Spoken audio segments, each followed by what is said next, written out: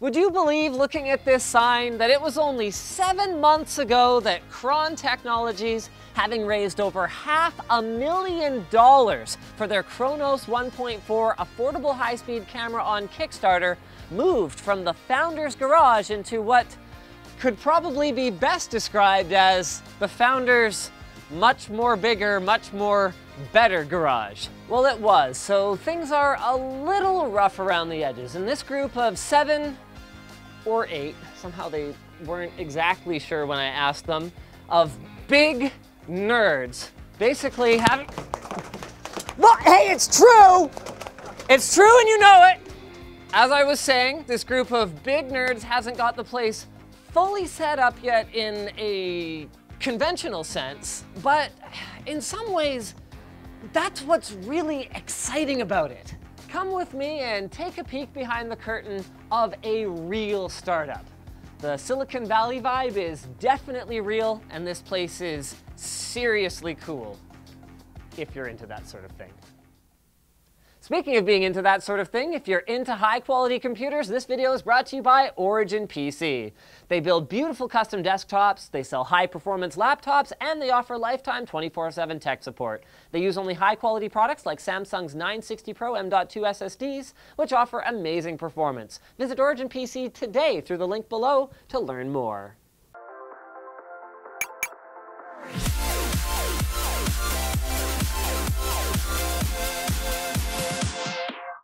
The place looks like a typical office.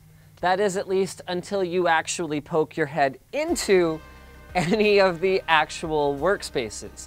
So this is Loyal's cubicle, where in addition to a laptop on a stand and an extra monitor, he's got another extra monitor, and he's got an oscilloscope for measuring electrical signals off of probes, as well as a gorgeous piece of microscopery here that he uses to hand solder bodges, which are sort of last-minute quick fixes to bad boards or bad batches of boards, or the very, very delicate leads that you see on a board like this, which are required to probe CPU functionality or RAM signaling. So it was actually through this board here that Chron Technologies was able to get 2 sticks of memory working, bumping their maximum capacity to 32 gigs. That is double what similar competitors can offer. But how did we get here? To answer that, we're going to take a look at the museum, a collection of development board PCBs screwed to pieces of plywood sitting on a boardroom table that was clearly, along with the chairs around it, acquired from some other company's bankruptcy auction. So this is the first Chronos. It was built and programmed single-handedly by Chron Technologies founder David Kronstein. He loved the cool stuff that Mythbusters was doing back in the mid-2000s, but as a student, he couldn't afford even the inexpensive Olympus that he found on eBay for $3,500. So he went, you know what, screw it. I'm gonna make my own. So this first iteration here, completed in 2008, was made of off-the-shelf development kits that were relatively limited compared to what's available in the maker scene today. It was only capable of 640 by 480 resolution at 240 frames per second max, so not game-changing, but it worked, and it only cost him $500. That is to say, if you don't count time. The second gen refined the original design. It wasn't more compact, but it could record at 1280 by 1024 and at up to 500 frames per second. So now we're getting somewhere. By the third gen, it was 2012 or 2015, depending on how you count, and thanks to a foldable board design, the PCB, along with all of the other components, could be fitted into a custom 3D printed ABS housing. So this was the first one that was capable of looking like an actual camera. Then we've got some kind of prototypey looking things, 3D printed metal, wood. This was apparently for designing the feel of the grip. And then finally, the Chronos 1.4. So this is the actual camera that shipped to Kickstarter backers back in midsummer last year. It's not that cheap. In fact, I'm sure the irony of a price tag that his 2006 self wouldn't have been able to afford isn't lost on David, but the capabilities of the Chronos 1.4 far exceed that camera he saw on eBay. It's got a form factor that is very similar to a normal stills picture camera. It takes standard C-mount lenses, and it can capture burst shots and video, either raw or converted to MP4, at resolutions of up to 1280 by 1024 and frame rates of up to 38,500 frames per second. If you wanted something comparable from one of the big guys in the space, you could get that, and it would probably have more features.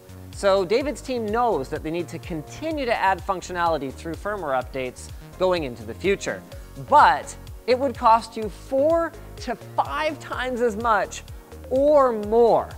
So knowing that price is one of their advantages, David's team is building their cameras in this workshop here behind me, right here in Canada, around standard commodity parts, with careful attention to whether they or their users really need something fancier, especially if it comes at the cost of creating or buying something proprietary.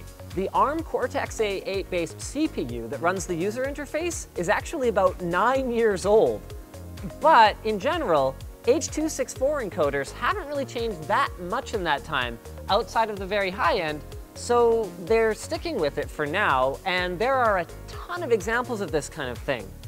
A lot of work was put into making it possible to pull data off the sensor at high speed into the RAM with a $35 FPGA. By contrast, the analogous FPGAs in a Phantom camera could cost thousands of dollars. The touchscreen is actually from a Chinese manufacturer. I think yep, there's one here, off of DigiKey or Mouser or something like that. And the RAM, this is what actually holds the buffered video because the data rates are so high, is just standard notebook DDR3 SODIMM RAM off of like Newegg. And this philosophy of openness continues in the user accessories. So you can just use off-the-shelf laptop adapters to power it. If you want a battery pack, you just need to pick up a Nikon EN-EL4A battery pack. And in terms of storage, so once you dump off of the RAM onto something more permanent, you can use a standard SD card, you can just use a USB device, you can use powered eSATA, and coming soon, they've even got Ethernet. So what we end up with is a finished product that is surprisingly robust thanks to the thick aluminum machined chassis. So this one right here actually got hit by a 300 km/h ice ball and survived. And then this one was actually pulled into an industrial filing machine. And now, obviously the LCD didn't make it, but the rest of the internals actually did survive with only minimal damage to the outside of the chassis. So behind me here, David is actually capturing colored water droplets at 1500 frames per second. And this is absolutely incredible. Now, the monochrome version does give you a little bit higher effective resolution, and it requires only half as much light, which is really, really important for high-speed videography, but it doesn't have quite the wow factor of the color one. Okay, we gotta go find some more cool stuff to do. So this one right here is a lot of fun. This is called a kaboosh. So this was actually how they created the effect in the Stargate portals. Let's go have a look at it. Oh, that looks beautiful. Cool. Okay, so we're all set up. David's running at 1500 frames per second there. Sean's got 6,000, and then we've got a third camera here at 6,000. Moment of truth time. Ah! All right, let's have a look. Yeah. Dang, that's beautiful. Of course, we're not done yet, though. What slow-mo video would be complete without some destruction? For that, we will need what they call the Mohem room. So in here you will find not 1, not 2, not 3, not 4, but 5 of their Chronos 1.4 cameras, a flipped over lawnmower that you can drop stuff in, a reinforced plywood, whatever that means, cage, as well as a mesh roof and the world's most technologically advanced dropping mechanism, a dowel with a piece of string. This is gonna be fun. Oh right, one last thing. Hit the lights. 4 1,000 watt LEDs, water cooled, with about 1/3 of the brightness of the sun, so we don't miss any of the action. Let's drop them. How do I turn this on? Good.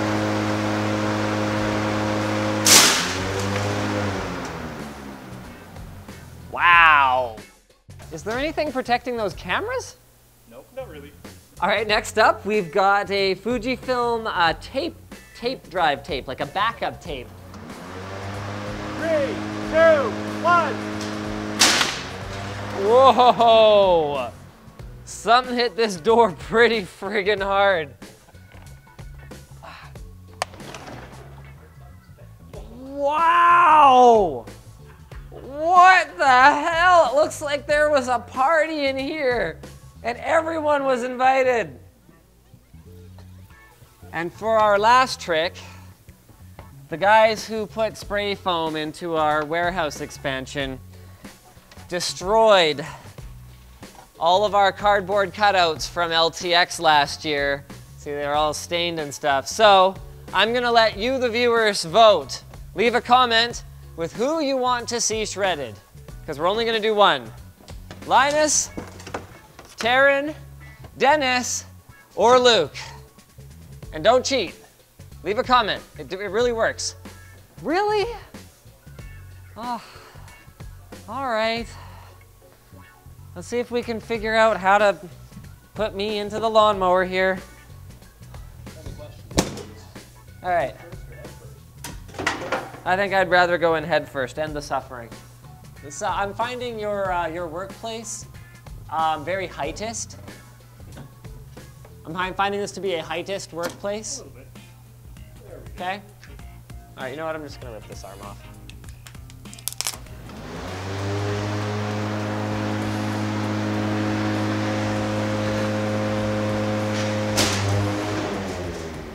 So that was a lot of fun, and at $3,000 to $4,000 a pop, depending on how long of a record buffer you want, these things are actually within the reach of affluent hobbyists who want to load up an air cannon with bouncy balls and record the hilarity or whatever else.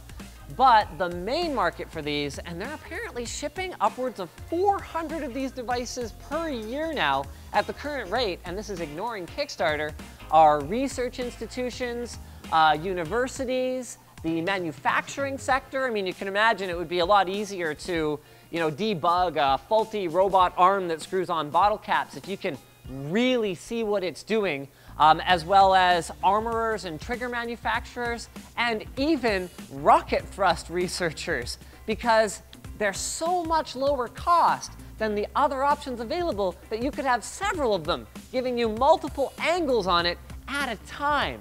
Something that's absolutely invaluable. They even support synchronizing the cameras so you can record stereo 3D of what's going on at 6,000 plus frames per second.